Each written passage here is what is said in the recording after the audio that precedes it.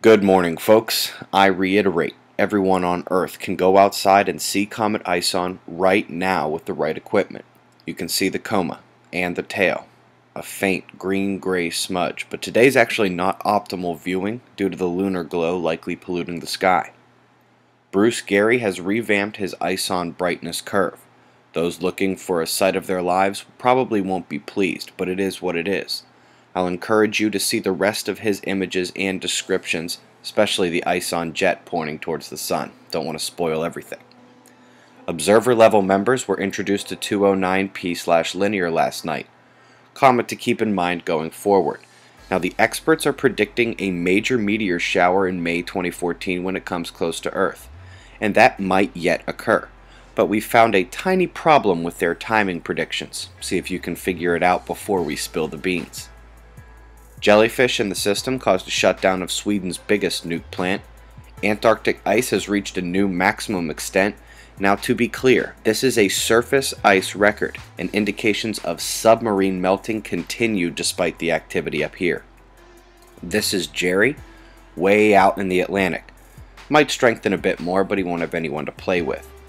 Southeastern Australia, taking that storm a bit worse than I'd hoped. Tuesday came and the damage was significant.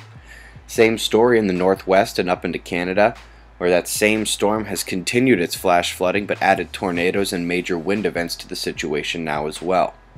Danger developing again in the West Pacific. Got two storms heading north and expected to each go to one side of Japan.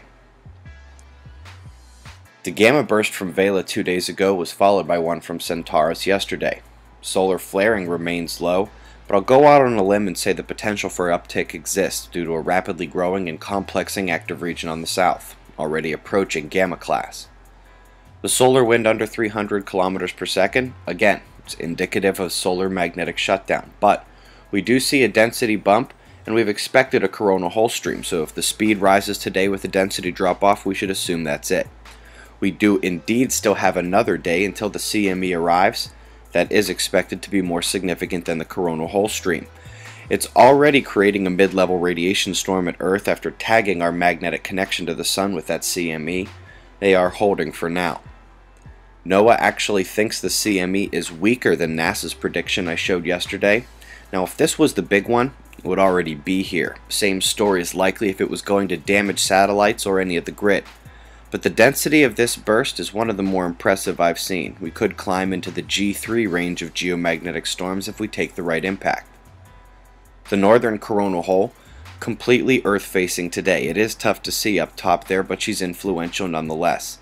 Even with solar power decreased from the major quakes in Pakistan and Peru, the ending of these openings are moderately strong, and they've shaken New Zealand and now Russia, near the location of the May 8 pointer. We have also taken over 1,000 small tremors in Iceland, largest is a 3.4. Shots of our star and the weather to close. Eyes open. No fear, it's 6:45 a.m. Eastern Time, and that's the news. Be safe, everyone.